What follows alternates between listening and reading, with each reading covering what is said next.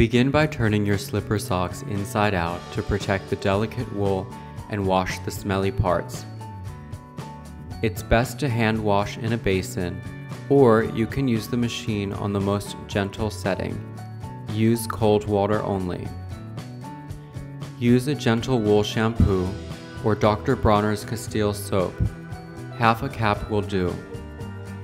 Massage your socks in the cold water if washing by hand for a few minutes.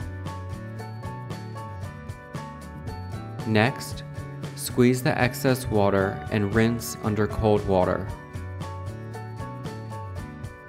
Squeeze to remove as much water as possible. Then lay on a towel and press until the socks are damp.